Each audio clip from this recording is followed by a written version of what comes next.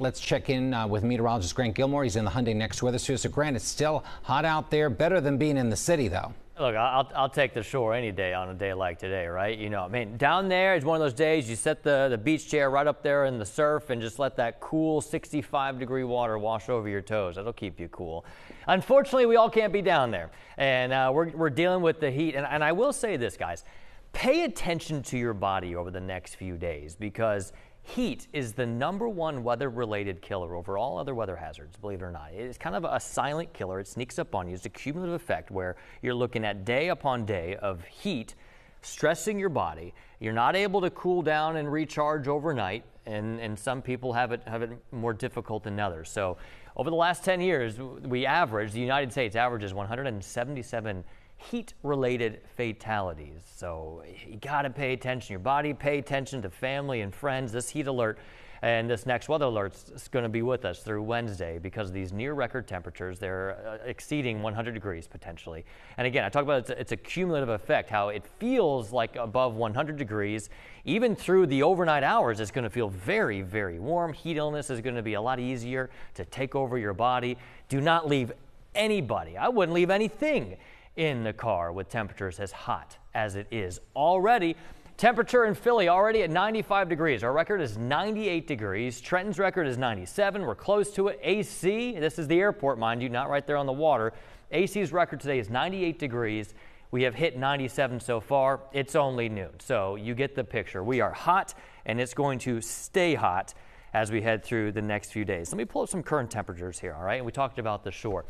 AC, Atlantic City, temperatures right around 90 degrees currently. There's a little bit of relief along the water, but you head inland. Millville is in the mid-90s, 96 right now, and Millville, Philadelphia is at 95 degrees. Lehigh Valley, guys, we're in the mid-90s as well. Nobody, unless you're right in the water, is going to escape this heat today, tomorrow.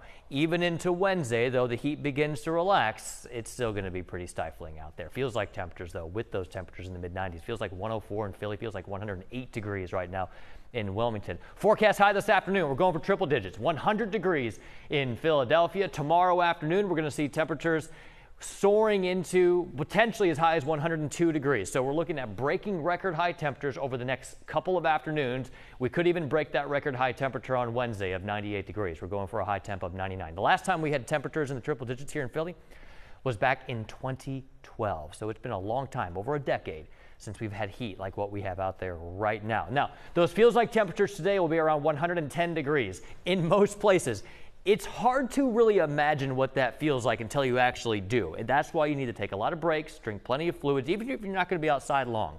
Stay hydrated over the next couple of days. Those feels like temperatures tomorrow are still going to be above 100 degrees, 104 on Wednesday. A little relief, a little bit, as we get into Thursday, and that's going to come with a chance for some showers and storms, but almost everybody, except for right along the shores, underneath this extreme heat warning. We are not alone with this. Over 170 million Americans underneath this threat for heat across the eastern half of the United States. That dome of high pressure, it will slowly sink to the south, but it is compressing all the air on top of us. It's compressional warming. That's why it's so hot. It'll stay with us until the heat begins to subside through the second half of the week. Quick check on the 7-day forecast. I want to note this.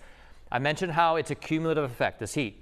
Look at those overnight lows, only dropping down to near 80 degrees over the next couple of nights. So you try to recharge, you try to let your body release some of that heat, and then we're right back at it over the next couple of afternoons. There's your chance for showers and storms with the relief from the temperatures later on this week, but with that also watching for those afternoon rain chances, but temperatures more normal as we go into the weekend. Jim, back to you.